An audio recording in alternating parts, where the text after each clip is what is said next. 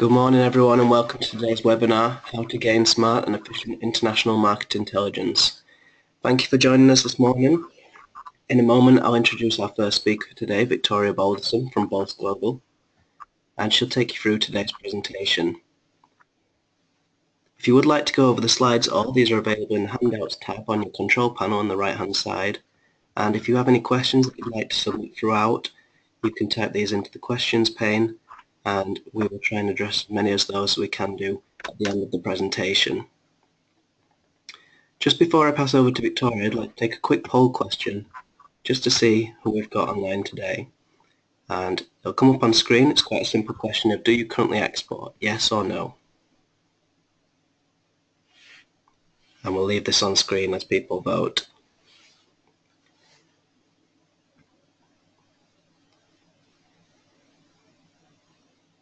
There we go, with the majority voted. I'll close that now.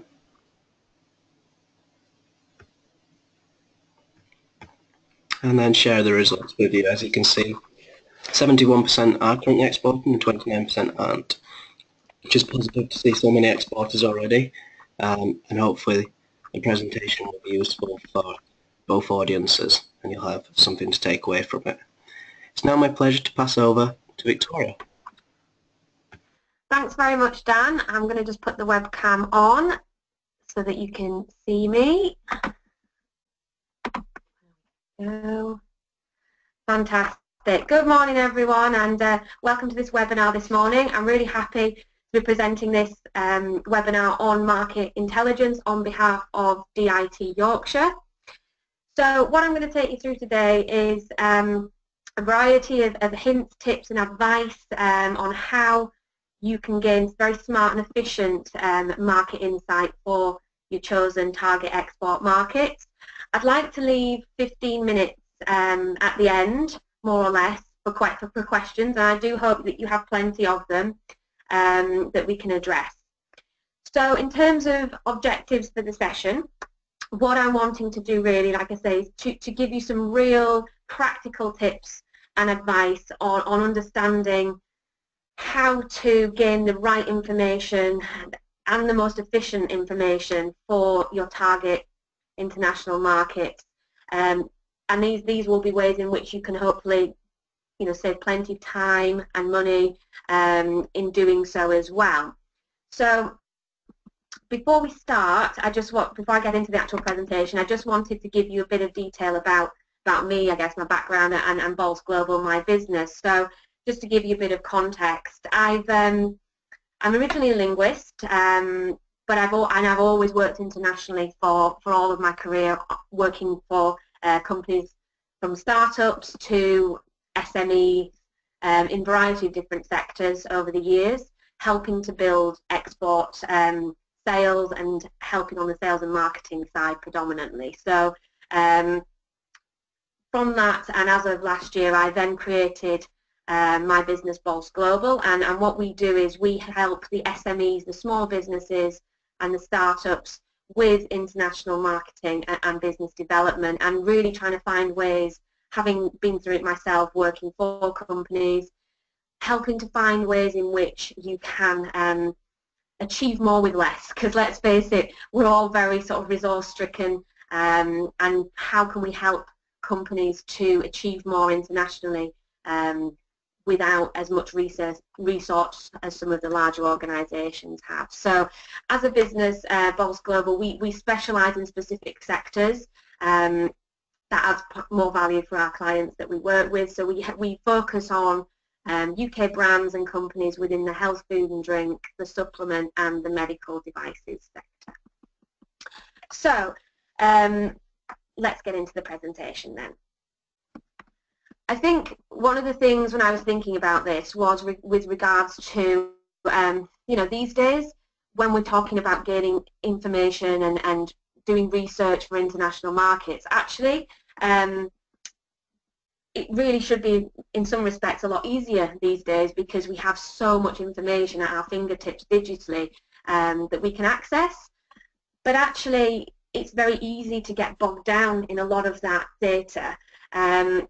And actually you can spend far too much time sometimes looking at published reports, spending money on doing, quite extensive research. But I know from my own experiences and working with clients that in the SME environment, you don't have the luxury of being able to afford some of the quite expensive reports that are available, as well as having the time or necessarily your own knowledge in-house to be able to gain that insight. So, it's all about getting enough information, but also then getting the cash in the tills and growing the business and getting the sales ultimately. So it's about getting a balance, I think, between knowing enough information to make some informed decisions and then, going for it really and learning as you go along. And that's kind of been a key to the way I've learned as I've gone along and the support I give to clients. We need to get a set amount of relevant data, enough data to make the decisions, and then to start going in and developing our knowledge within those markets and learning as we go along. What I also wanted to say as well was when it comes to talking about market intelligence, and I think, like I say, there's a lot of research available that you can undertake, a lot of reports that you can undertake, but also to gain the intelligence aspect, you also need to have the analysis part of that as well. So you need to be able to look at the information that you've gathered and analyze it relevant to your business and what you're trying to achieve. And that comes from looking at the relevant data, finding out what's relevant for you, and how that information will then inform your international strategy and your plan forward. So you need to always be analysing the data that you've got, making sure, is this relevant? Is this going to help me make some decisions with regards to how we approach that market and how we go about finding the right customers and the right routes to market and the right entry. And I think another thing I would say is focusing down on some key areas and key markets is really important as well, because it's very easy to, we've got the world to go at, and it's very easy for you to say, well, we'll look at this and this and this and this. But again, often you don't have a huge amount of resource, so it's about actually focusing in on those key markets that you want to develop further, because the intelligence is an ongoing and can be quite a long process. So you won't have the resource, and you risk stretching yourself too thin, trying to look at too many markets at once. So I think once you've had some basic insights that you've developed, you then need to drill down and have a focus on the markets that you believe are going to give you the best potential opportunities for your product or service. I think as well, with regards to this, I'm talking more from an aspect that you've actually decided on which markets you want to focus on. Market selection in itself is another area where, again, there's a lot of ways in which you need to look at that. I'm coming at this today from an aspect that you've got a feeling of which markets you're going to focus in on and which ones you've selected to then gain further intelligence and insight on. So that's kind of the basis of what we're working on today. So in terms of how we work, and we work with clients as well, we've developed what we call the BGC matrix, not to be confused with the BCG, which if anybody's done business, any business kind of knowledge, it's the Bolz Global C matrix. So what we've looked at are the key areas that when you are gaining market intelligence, that you need to look at those different areas to gain the right insight in that particular market. So you can see there we've got 6 key areas that we look at, and I'll take you through each of those during this presentation. So obviously looking at the target customers that you're going to be looking for and how you can gain some insight on those, collaborators as well as competitors that are in the marketplace. Not forgetting the costings, pricing is another key issue that I think a lot of companies struggle with, knowing how to price your products in a market and how to actually gain some insight with those as well. What's right for you and what's right for the market is important. Customs, insofar as there are regulatory and registration requirements for many products, And so how do you navigate and gain some understanding that can then inform how you can go about entering that market and what the requirements will be from your side as a producer or a service provider. And the culture as well, the culture within that market is again another contributing factor to allowing you to see and gain the right market intelligence as well. Now with that, that's all kind of combined with, I've put at the bottom the two, well, the bottom and the top of the slide, two different aspects. Curiosity, I think, is a key part of this, and I think it's about going at gaining intelligence with a very kind of open mind. And with that, I mean not necessarily using your own reference points and how things work in the UK market. It's really about going out there with almost a blank sheet of paper and being curious to find out how things are working in that market, asking lots of questions, not expecting anything to be like it is in the way you've ever done business before in the UK or in any other export markets that you're currently selling to. If you're looking at a new market, go at it afresh and be curious and ask questions around all of these areas and more, as well as seeing this, like I said, as an ongoing process. So you're continuously collecting data and information and weeding out what's relevant for you to formulate your plans and cultivate all of that information as you're going along. And it's an iterative process that will take time, but with some of the right questions and approaching it in the right way, you can gain some really good insight, sometimes fairly quickly as well. So I'll take you through these 6 areas and sort of give you some ideas of how we go about looking at these areas in more detail when we are doing and gaining market intelligence for clients and with them.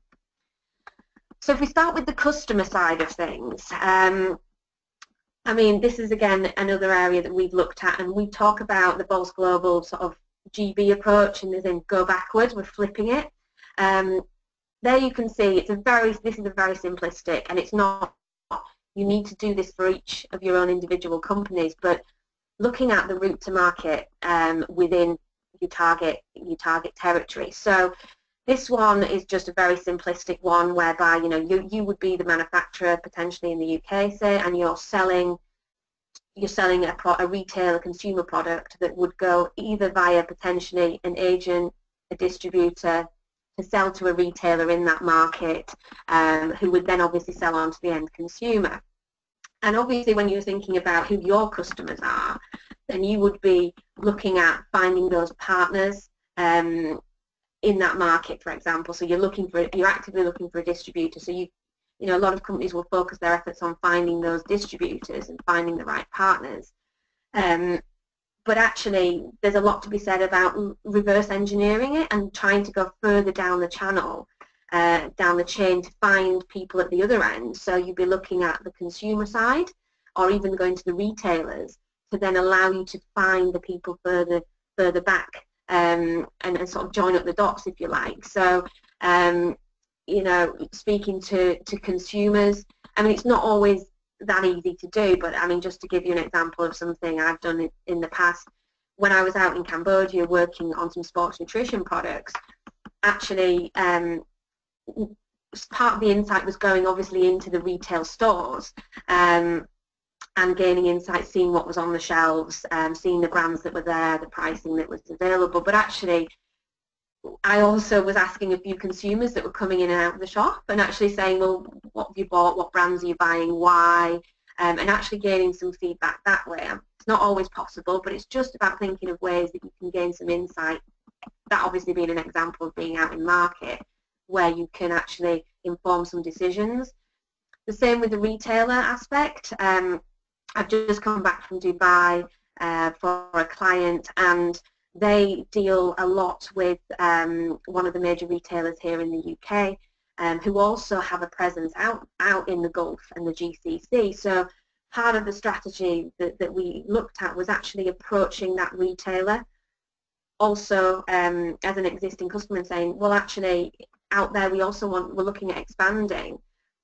You know, how could we go about doing this that part of the world, and that, you know, if you have a good relationship with those people in the UK and have a look and see, do they have an international scope? Could you reach out to them? And that retailer then gave us plenty of information and said, yeah, here's the contact details, and then we could work backwards, and they wanted to deal with a distributor. So again, we were saying, okay, you don't want to deal with us direct like we do in the UK, that's fine. Who do you deal with then? Who are the distributors in your market that you would recommend for us? And then being able to do that allowed us to find some suitable partners that we're now talking to and hopefully going to do a deal with. So what I would say is, with that, you know, map out your route to market. It will be different for every sector, and I appreciate there'll be people listening from all sorts of different areas. So map out your channels, your route to market, and see, you know, how it could work for you. And actually, is there an opportunity that you could somehow reach some of those other groups in that chain to gain insight that would allow you to ultimately enter the market and start selling your product as well and gaining some insight. So as well as customers, another key area is actually collaborators, and I think this is something that a lot of companies can forget about sometimes. You know, they're very keen to sell to people, find customers, but actually there's a lot to be said about creating a network of collaborators with whom you can actually have,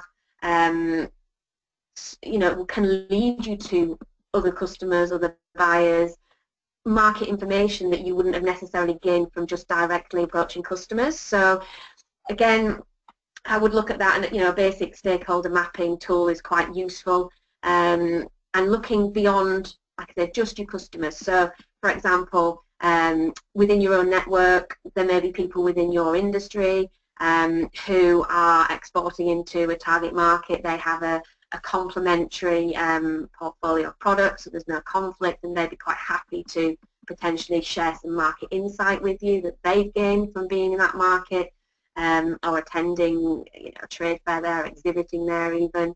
They can give you some information that could be really useful. Other people within that market that you're looking at that maybe wouldn't be a customer but could support you. So just to kind of give you an example, out in Dubai, as part of a project, we did an exhibition stand with a client, and actually what happened was we needed to then publish some marketing materials in the marketplace. So, you know, you're building network of people that can support you with marketing materials, helping you with the stand, etc., etc. But actually, the person that helps on the marketing materials also has as one of their customers quite a large travel company that actually further down the line became of interest to one of my other clients. So through actually that relationship, I'm then able to access for a client some customer contacts, which you wouldn't have necessarily thought, well, this is somebody that works on providing marketing materials, but you just don't know. And as you build those relationships with people, you can get insight through lots of different ways. So see people as potential collaborators, cultivate your network, build it continuously, and that can be really, really valuable to you as you're moving forward in your different target markets. Obviously, another area to look at quite importantly is your competition that exists within that market, and that is both local and international. You know, don't forget that there may be some local competition in the market that, whilst it may not be from a product point of view as high quality, but if it's fit for purpose and it's been around for a long time, there's some brand recognition, that could be quite a significant competitor for you that you need to be aware of. So I always find that the Porter's Five Forces is a great way and a good model to be able to analyse the opportunities for you in that market. So looking at how many brands and competing products exist in the marketplace already. So again, it's looking at what's the supply and demand. You know, sometimes it can be great that you find that there's a high demand from customers but very low supply, or very few brands out there, and it's a clear opportunity for you to put extra resource into that market and you know, look to try and enter it as soon as possible. At the same time, it may be the opposite way around. It may be a crowded market. So again, that comes down to, does it make it viable for you? And what's your proposition? How are you going to be different then from everyone else that's out there in the marketplace at the moment? Can you be different? Can you have a different selling point that will work in that market? Another thing to think about is, are there going to be other brands that will follow you? Will there be, you might enter the market that may feel that it's quite an open at the moment for you, but potentially will other people follow once they start to see some success that you're gaining, and being aware of that. And another area is threat of substitute products. So, for example, if I think of a food product that maybe isn't particularly healthy, then you may then feel it may not be a direct competing product, but there may be then a threat of perhaps substituting with a healthier type of, I don't know, for a snack, for example, that you wouldn't necessarily see as a direct competing product, but it could still potentially cannibalize or eat into your sales that you're trying to gain into that marketplace as well. So be aware of that and look at what's out there from a competition point of view as well. Pricing and costings are again another area that I think I see a lot of challenges for companies. So when you're trying to understand the marketplace, it's looking at actually what brands are already there at the moment, as I've already said on the competition side. Where do they come from? Are they local or international? What's their value proposition versus your own that you're trying to achieve in that marketplace? And I think as well, remember that it's not necessarily the way that you sell in the UK doesn't have to be the same as how you do that in overseas, and actually you can change your offering.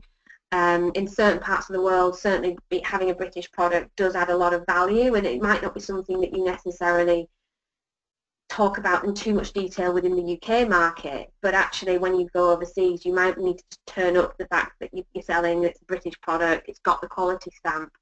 That can be a real good selling point that you might need to tweak, how you position the product and your proposition as such. So and that comes from looking at what's already out there and how you can be different within a category that you're working with. Also, when it comes to obviously taking your products overseas, there are extra costs when it comes to setting your pricing. So you need to then think and consider that through, and that comes from the types of pricing that you're offering and what terms that is as well.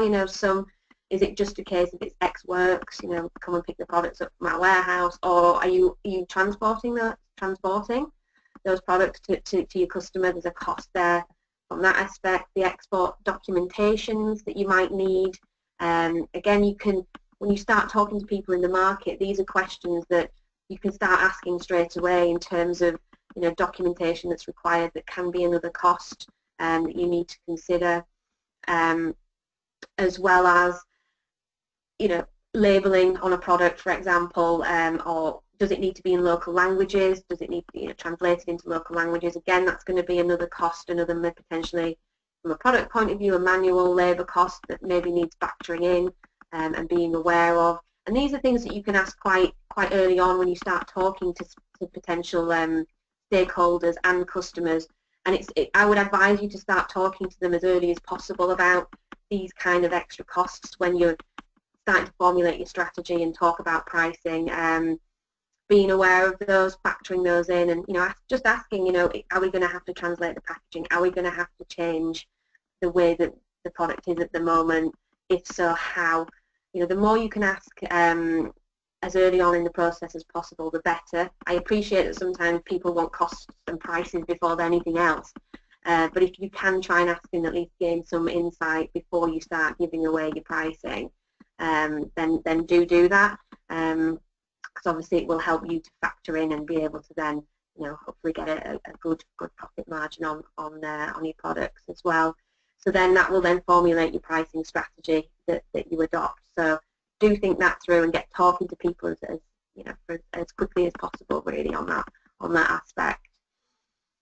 Another area that I mentioned was customs. Now, what I mean by that is insofar as I call the 3 R's, so the regulations in a market, the registration requirements for your for what you're offering and any restrictions that may cause you problems, because, you know, again, to find out that information as quickly as you can is useful. Now you can use a number of areas to find that out. Anybody that you're engaged with that's interested in your products, if they are used to importing products, they will understand, certainly from a documentation and registration point of view, what's required. And you need to make sure that you can adhere to those registration requirements, and if you can't, is there a way that you can find a way to do so? What documentation is needed to register a product? Restrictions, there may be some restrictions on in certain markets, I don't know, on the ingredients that you use in a product, on any of the components, any of the raw materials. So again, being able to present that and ask the questions, are there any restrictions to any of the stakeholders that you start to engage with? That could be going, like I said, to any of your collaborators, customers, approaching sometimes the relevant authorities there, as well as any of the embassies that are out there in market, and obviously using the DIT network and your advisors who can put you in touch with people in those markets as well. So it is an area that not everybody thinks about, but it's a key one, because this can be, you know, we talk about, I don't like talking about barriers as such, because I don't think it's about challenges, but this area could be the one that may cause you some real issues, and maybe with some of that insight, with gaining that intelligence, you might then decide it's not actually the right market to continue focusing on, because some of the registrations and restrictions are too onerous for you right now. So it is a key one to look at as early as you can when you start gaining intelligence. The last area to talk about with regards to the matrix anyway is culture, and what I mean by that is, I'm not talking about, you know, business etiquette, how you hand over business cards, the ability to speak the foreign language out in market. They are all really useful to help you as you are obviously entering markets, but it goes beyond that. What I mean when I'm talking about it from a market intelligence point of view is actually, given the culture in the marketplace, does your product have a place there?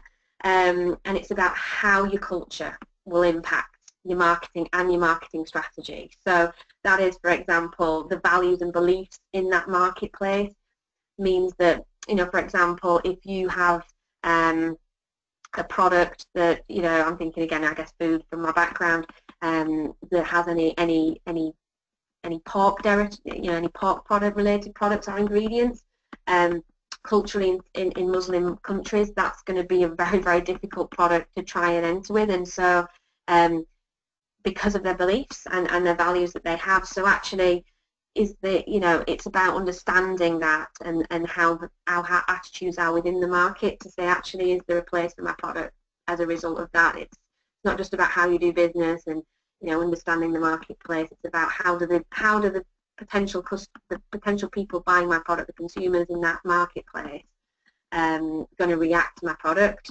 Also, again, that comes down to, and I always find it quite interesting to you know, take your products out to market or show them, you know, show the branding and the packaging and how, you know, the way that that's perceived in the UK market versus how people will perceive a product locally. Quite interesting when I've had feedback on the packaging, the colours, the branding. You know, sometimes we think it looks great for the markets we sell into, and then you take it and you get direct feedback from either distributors or end consumers, and it can be really quite interesting that they have a completely different take and view on that product. Is it look premium? Would you buy it? Where do you think it comes from? What do you like about it? What don't you like about it? It can be quite interesting. So culture in that aspect, and that's what I mean about always asking questions and gaining that insight as far as possible. So I guess then really another aspect of the presentation that I wanted to talk you through, aside from that, the matrix that we use and the elements to look at, is to how to kind of, you know, do more with less. Like I say, I know that a lot of companies don't have a lot of resource or time or money, so how can you then do all of that we've just talked about with not a lot, let's be honest. So, but I've done this many times with lots of different companies. So how do you do this?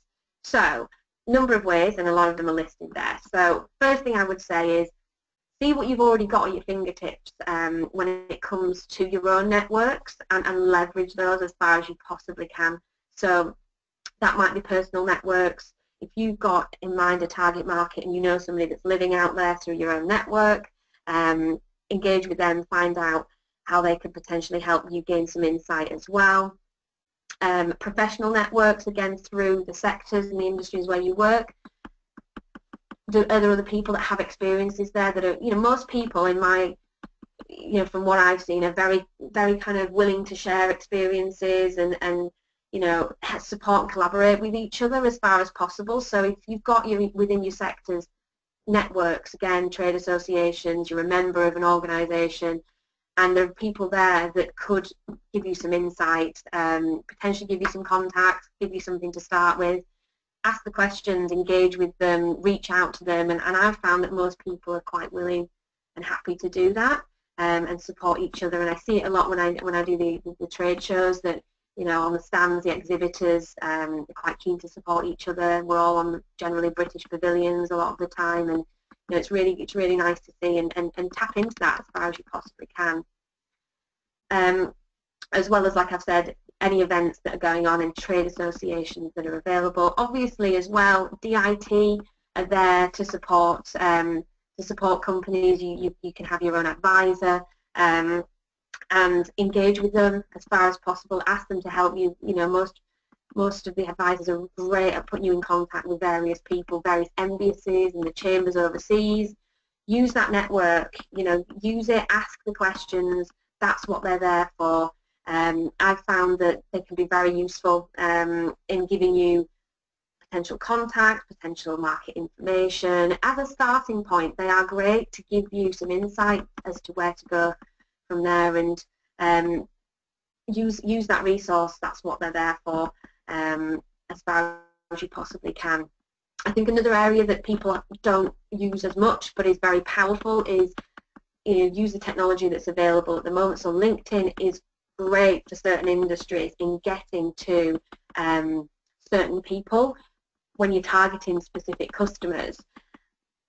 It does depend from market to market how, again, culturally in tune they are with LinkedIn and how it works, but I've found it to be fantastic in getting to the right people when it comes to trying to business develop, because whilst you may have to go through the traditional gatekeeping and try and find the relevant person, most LinkedIn accounts are managed by that person, that decision maker. You're not having to go through gatekeepers to get to that person.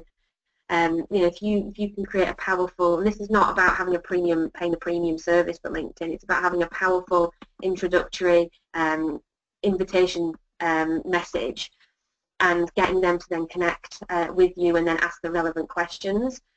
Are they the right decision maker? Could they give you some insight into a specific thing that you're asking for? Use it. I've found it really, really helpful for clients and for getting into various markets. Skype's another thing that I think is great to be able to build relationships as well as a tool.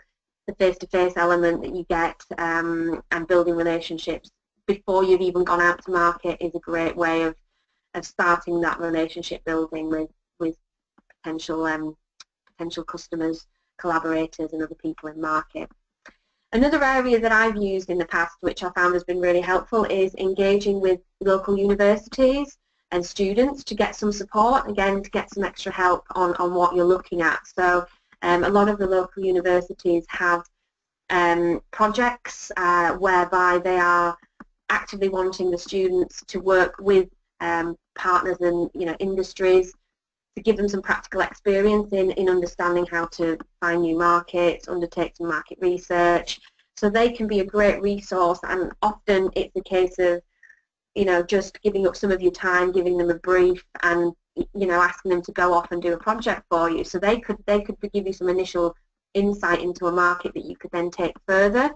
I've done that in the past with, for example, we did a project for the Indian market a few years ago, and the students did a fantastic job of looking and analysing that market for us and getting us so far along the line I then picked up off the back of that that report, which was completely free, apart from, like I say, just putting a brief together and giving up some of my time to engage with the students. Took that report further by then going out into market, combined it with some extra market research, and did a visit. We undertook a visit and went out, and we met with some of the people that they'd signposted us to initially, and using some of that data. So have a look locally if there's any support that the university can offer you. If you've got a particular project you want to look at, that can be really helpful and very kind of cost effective as well, with some bright students. Some of them are international.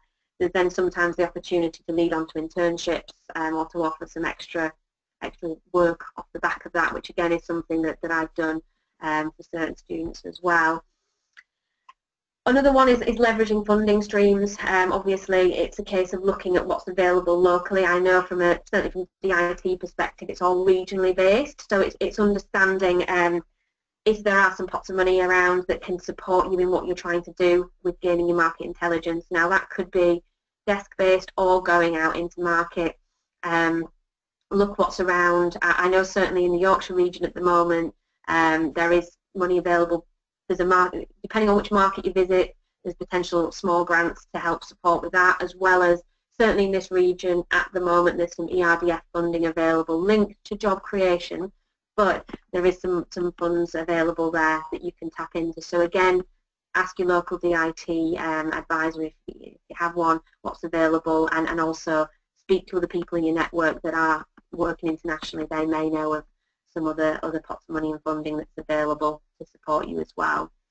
And the last thing I think, and I've got another slide on this, is trade missions or getting out into market. They can be really valuable as a way of understanding the marketplace. They may be a program that's put together, or it may be one that you sort of create yourself.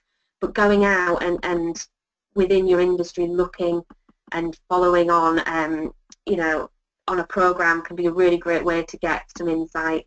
And it's not necessarily, again, there can be some funding available for that, but it's also what you can gain on the sector, as well as the people that you meet there as well. The people you meet on that mission that are, again, future contacts in a network that you're building that you can share information with as well, and they can be really valuable in the space of a few days, finding out a heck of a lot of information through that as well. So just to give you some of the free export resources available, and I'm sure most of you will probably know some of these are just the very basic ones that are around. Obviously DIT have got their own website where there's a lot of information on there that you can gain from a top line basis. Again, they've launched a Find the Buyer service, so you can try and actually find, when it comes to customers, some potential buyers there through the opportunities that are around there. Open to Export is another, again, government-led portal, I guess, and that again has lots of information on there as well. One of the things they do offer is an export plan that you can download a template and work through. So that helps you to sort of strategize and put your planning in place for the markets you're looking at, and asking you to understand why look at those markets, how are you going to put resource in, etc. Chambers of Commerce, again, can be a good area that can give you some insight, contacts as well. The British Libraries are places up and down the country where you can actually go in and access some of those expensive market reports that you wouldn't, that are normally chargeable if you were just, to buy it on the internet. But you can go into you have to go into the libraries, but you can access some of those market reports for free. So depending on your sector and what information you're looking for, that's worth also considering, and being able to help you gain some market information as well.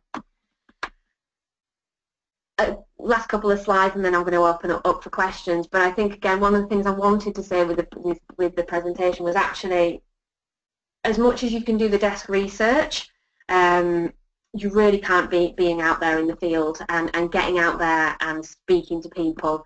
So I would encourage everyone that once you've got some basic top-line information, to really then get out into that market and start asking those questions. Meet all the different stakeholders and people that you could speak to gain some insight. So, like I say, it would be collaborators, customers, any trade associations out there, any regulatory people out there, anybody that can actually help you answer some of the questions that you have, which I would say that comes to planning a visit beforehand, and knowing your key objectives and what information you need to gain on that visit, and how you're going to go about, and who are the people that could potentially give you that information. So it's about planning your visit, and I would say always look if there's an opportunity when there's a trade fair happening in that market, or there's another event that's going on, and try and coincide what your visit with that, because then not only are you going to potentially go and meet various people, but if there's a bit of a hub and there's a lot of activity and people are coming in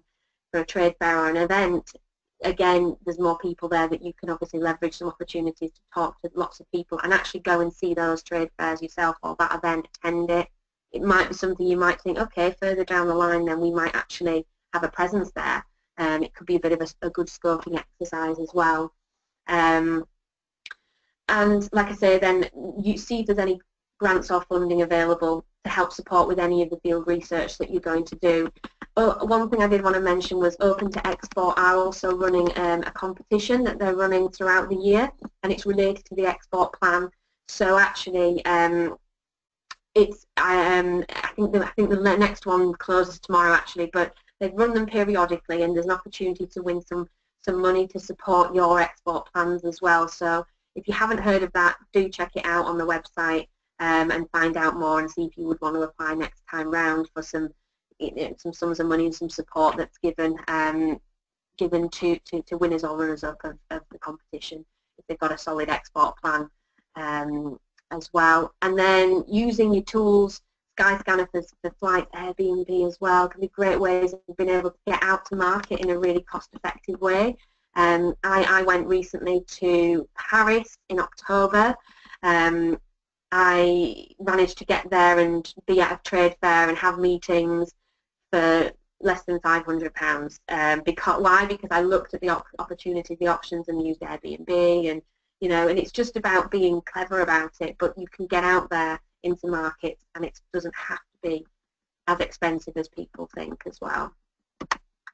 The last thing I wanted to just talk about really is we talked about all of these aspects and how to gain the insights and how to go about it, and I hope what I've said has been useful. Some nuggets of information and things that you can take away and actually start thinking about.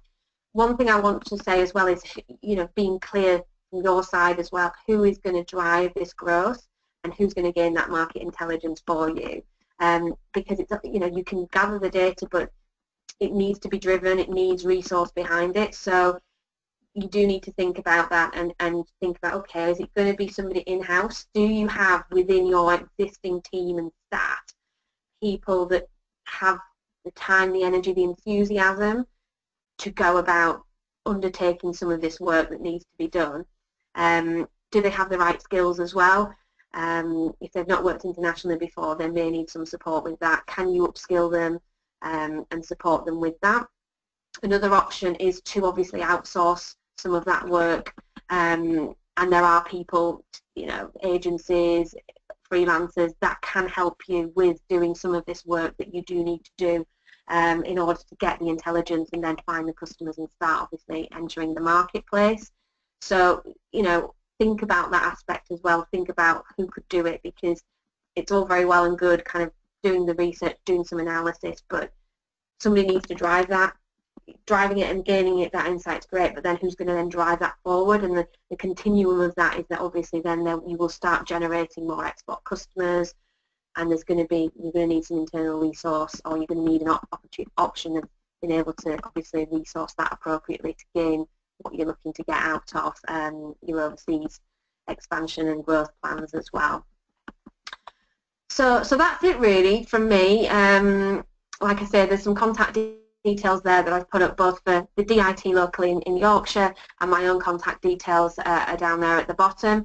I'm very happy to have a conversation with anyone. If anybody wants to get in touch about anything I've said today or any more details, I'm more than happy to have a conversation and see if there's anything that we could do to help as well. So yeah, so that's it for me. I'll open it up for questions, really. If anybody's got any questions that they want to ask, then please do. Thank you, Victoria. I hope everyone's found that useful and informative. Sound like there's some great things to take away from it. As mentioned, we'll now open it up to questions. If anyone does have any that they'd like to submit, just use the questions pane on your control panel. And as Victoria mentioned, today we're presenting this from the Yorkshire region for Department for International Trade. The contact details there on screen, but if you are outside of Yorkshire, you can just go to the www.gov.uk/DIT website, and all the relevant contact information is on there for your region. We've got a couple of questions coming in now. And the first one is, when it comes to gaining initial market information, which sources do you recommend? Okay, yeah. I mean, it depends on what industry, obviously, you're from. Obviously, if for example, you're a more consumer-facing product, then I would always recommend some of the published reports that you may get from, for example, like Euromonitor, Mintel, etc. And like I say, you can go into the British Libraries and access some of that data, often for free. As well, I've been told that Santander, if you're a member of Santander Business Bank, they have a really good trade portal as well, where they give a lot of information, again, on markets and insight on sectors as well. So I would say starting out with that, and also again approaching your trade associations and your local chambers and asking them what they currently have as well, and looking at what's available to start with. Great, thank you. Imran asked, is there any way of verifying a recognised authority in a particular territory, i.e. making sure it's not some bogus company with a governmental sounding name? Okay, yeah, let's have a look. So in terms of a recognised authority, I guess you mean from a regulatory point of view, and okay, so I'm taking it that it means from a sort of regulation point of view. Yeah, again, I would say that ask the embassies out in market.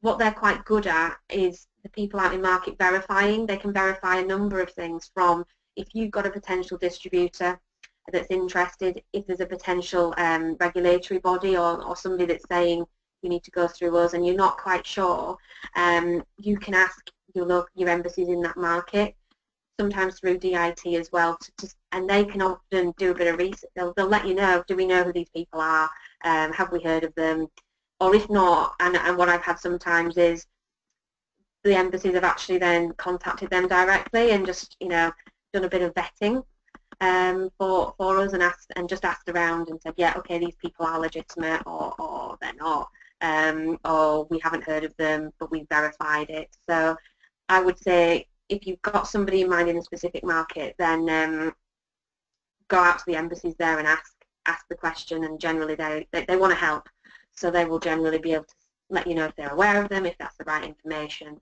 or not. Thank you. Alison asked, how do you get market intelligence on the potential distributor, financial stability, etc., e.g. currently trying to source distributors in Portugal? Right, okay. So, so in terms of market intelligence on the potential distributor, okay, so there's a couple of ways. So if you've got somebody that's interested as a distributor and you're not quite sure, like say, how you want to vet them a bit, one of the things I've done in the past is ask them who they currently, what other products and brands and principles they deal with already. So they will, if they're a distributor, they'll have a portfolio of products. So within that portfolio, there'll be other brands from other countries and other areas that they're selling already. So one of the ways you can verify it is by saying, okay, tell me who else you're dealing with, which brands, and I would like to take a reference from them. And I've done that with, there was somebody in Indonesia that I wasn't, we had a few choices and I wasn't too sure about one, so I asked him and he gave me some details of who he also worked with, and I contacted those people and just said, look, we've been approached by them to work with them. You know, what are your thoughts? Are they a good distributor to work with? What are the positives and the some of the bad stuff perhaps, you know, how do they pay on time, you know, whatever is important to you, do they pay on time, you know, do they you know, the sales at a good level for you, etc. Whatever it is that you want to kind of find out, think of that in advance, ask if you can find out who they work with, contact those people, and just verify some of that information so that you feel comfortable with that potential distributor. And another way as well, again, I've done this recently out in Dubai, was that we had a potential distributor also interested, and it was slightly different because we were actually out there and doing some exhibiting, but I was asking people, oh, have you heard of this company? Have you heard of this distributor? And everybody had, and everybody said, yeah, they're a good. What are your thoughts? They're a good company to work with. We've heard, you know, we know they're well established in the market, etc. And again, that just gives you a bit of confidence. So being able to find out that information, just asking as many people from different ways as you possibly can. Again, the embassy might be able to give you a bit of insight as well if they're known, or could do some verification checks at their side as well. Thank you. Question from Helen, who's asked, any suggestions for making an initial approach to potential target customers for the purpose of gaining market intelligence? And she followed up with, how do you ask for an appointment, i.e. very busy people and basically want something from them for nothing? Yeah, I think when you're approaching people, I always think from a viewpoint, well, what's in it for them?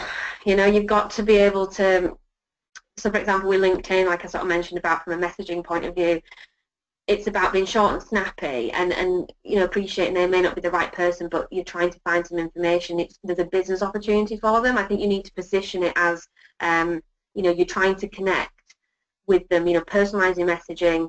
You're trying to connect because of X, Y, Z, you know, because there's a potential business opportunity that I would like to explore with you, and show that you have done some research on that company as well. I think tailoring and personalizing your messaging. If it's LinkedIn, I always look at the profile of the person I'm approaching, and if there's any kind of anything I can link to or any sort of connection I can make, you know, if they're an expat, great, you know, they're out in another market and makes, you know, talk about, I'm sure you've got far better weather than we have in the UK at the moment, or you can talk about, you see any link, maybe they live near you where you were, or university, or and there's some sort of tenuous link, you can always sometimes mention that just shows a bit of insight that you've gained through looking at them as a person.